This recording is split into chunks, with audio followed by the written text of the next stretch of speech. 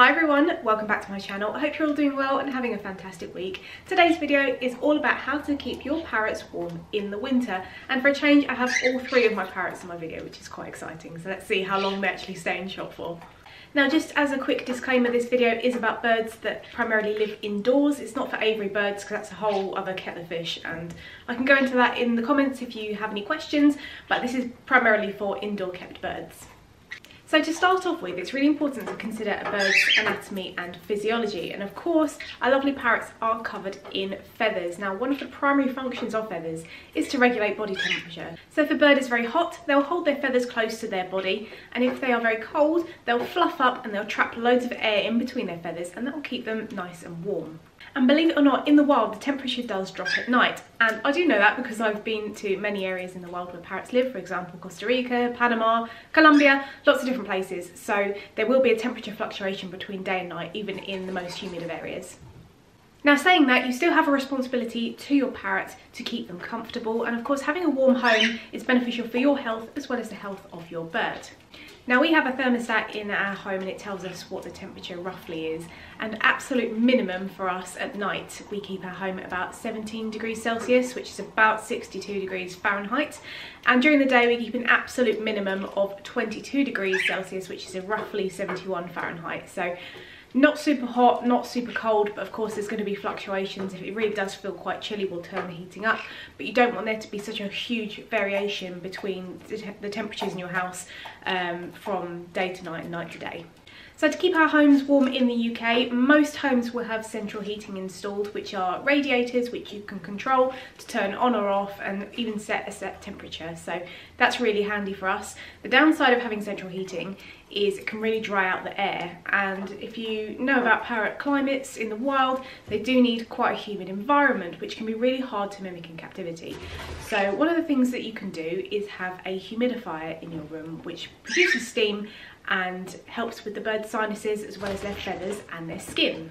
Now, sadly, one of the downsides in needing quite a humid environment for your bird is that, particularly in the UK, where we pretty much have cold, wet weather for most of the year, coupled with a lack of ventilation, particularly in winter, it can create mould and mildew in the home, which is obviously not ideal for your birds. So you don't necessarily want a humid environment, but you also kind of do. So there's a few things that you can do to kind of meet in the middle and keep your birds happy and healthy. So firstly, you can give your birds regular mistings if they like showers. I'm planning on making a video on how to help your bird bathe if they're not really that keen on it, so that will be coming soon. But you can give a nice mist with a soft spray and hopefully they'll enjoy that. And if they don't, you can also offer bowls of water for bathing, that kind of thing. Some small birds like to bathe in a bowl of water full of lettuce, which is quite cute. Or if they like going in the shower, if they're a bigger bird, you can take them in the shower with you a few times a week. Some birds will like a bath every day, some birds only a couple of times a week, but you can still give them a mist so they're breathing in nice humid air.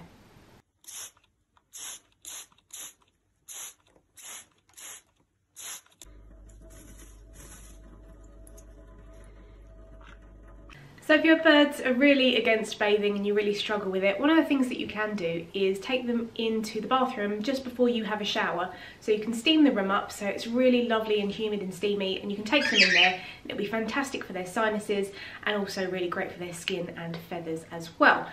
Be careful if your birds are a little bit skittish, you may want to take them in there in a travel carrier, or if your cage fits you can take them in there on that, or even on harness. But if your bird is comfortable going in every room in the house, you can just take them in there. Don't put them under the hot shower, just have them in the steamy room with you. It'll be good for your nostrils as well. Now, on the subject of your birds having baths, it's really important that when they've had their bath, they're going to a relatively warm room so they can dry off. Please don't use hair dryers to dry your birds off. I see so many people doing it, but a lot of people don't realise that hair dryers have a non-stick coating within them, which is usually Teflon. And when Teflon is overheated, it's really, really toxic for your birds. So please avoid using hair dryers at all costs. You can, if your bird likes it, have a little towel out and they can kind of have a little cosy cuddle with you. Our birds kind of like to just sit and preen and just dry off naturally because they're in a nice warm room, so it's going to be comfortable. If you go and put them in a cold room, it's going to be quite uncomfortable for them to dry off. Now, speaking of Teflon, if you're considering using something like a space heater for your home, if you don't have central heating like we do over here, Please make sure you check that those are also safe, because more often than not, space heaters will have a non-stick coating in, which is often Teflon. So again, really check what's in your space heaters or any other heaters that you have. And of course, if you're not sure if it's safe, you can leave me a comment and I can try and work it out for you, or just don't use it because it's just not worth the risk. Now, something else you could consider to try and keep your birds nice and cozy and warm in the winter is covering them. I personally don't cover my birds because it can promote hormonal behaviour, and also if they can get a hold of the cover and chew it, that can cause impaction.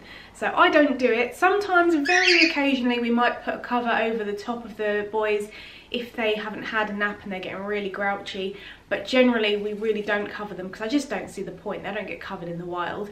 But if you wanted to, you could just cover the top and maybe the side, or the top and the back, and if anything, it might give you some peace of mind that they're feeling cozy. But generally birds don't need it, but I just thought I'd mention that because some people do cover birds.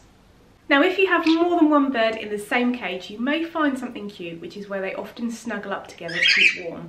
Now, our boys have a bit of a love-hate relationship with each other. Sometimes they'll fight and sometimes they'll be really cute. Sometimes when we put the boys to bed, they'll be sitting at opposite sides of the cage and they'll go to sleep like that. And then if we have to get up in the middle of the night for one reason or another, we always check in on them to make sure they're okay. And sometimes we find them sleeping really side by side, really close together, which is really adorable to see. Now, I know some people out there will be considering things like heat lamps because they might have seen them elsewhere used, but I would say that heat lamps should only be used for very old birds, very young birds, or birds that are unwell. For a normal healthy bird, they shouldn't need a heat lamp, and actually it can cause overheating if you haven't positioned it in a way that they can move out of that heat if they feel like they don't need it. Now, I wanted to briefly touch on heated perches. I've seen these in a few stores and people using them. My personal opinion is that they're a little bit pointless. I feel like there's also a risk of potential malfunction and birds burning their feet on them. They just don't need them. It's a very kind of anthropomorphic product, and I don't see the need for them. I know some people say, oh, I've been using them for all this time and they've been fine, and that's great, but that's not always the case and they're not necessary, so I personally wouldn't recommend using them. Another consideration for the winter are drafts. Now, if your bird is in a very drafty room or they're near a window or a door, there is potential for quite constant temperature fluctuations, and this can cause a bird to be quite stressed, and that leaves them prone to illness. So don't have your birds near a window or near a door, and just kind of check the room, see if there's any cold spots, anything like that, just to keep your birds nice and safe.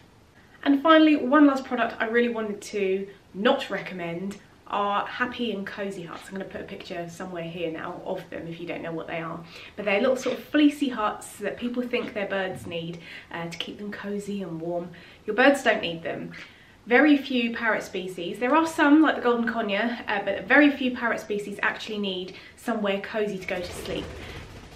In the wild, most birds will just sleep on a branch. They don't have a little kind of cozy home or cavern or whatever it is that you think that they have. They just sleep on a branch, usually with their kind of flock mates. They'll cozy up, like I said, with the boys.